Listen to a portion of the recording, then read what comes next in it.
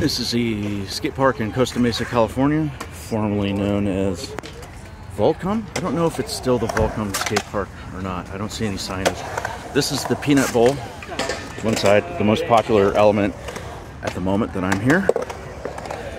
Take a ride over into the street. Lots of banks, pyramid type things, ledges. There's a little temporary element there. Somebody brought from home a ledge. Street area is ample with lots of ledges, banks, little gap, hubba. This gets a lot of action. Then we got this little tight quarter pipe here with angle iron at the top, which is seen some rad tricks on here.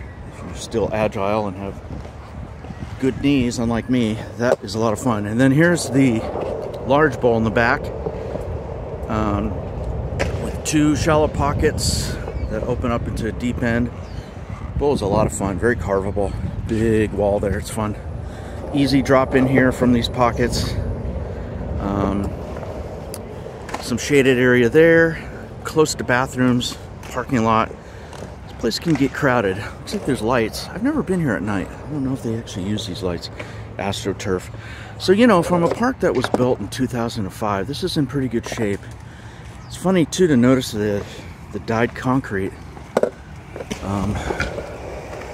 like one of the early examples of it using here, just a little aesthetic note. But as you can see, the two pockets here that lead into this nice deep end. I don't know the dimension on this. I think this is California Skate Parks. Volcom donated a bunch of money to have their name on it for 10 years. And I think this is California Skate Parks.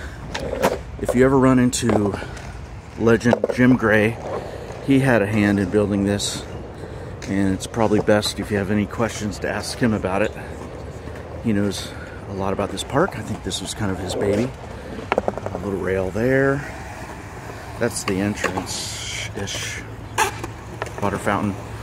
And yeah, this is a skate park in Costa Mesa, formerly known as Volcom. I don't know if it's still called that again, but yeah.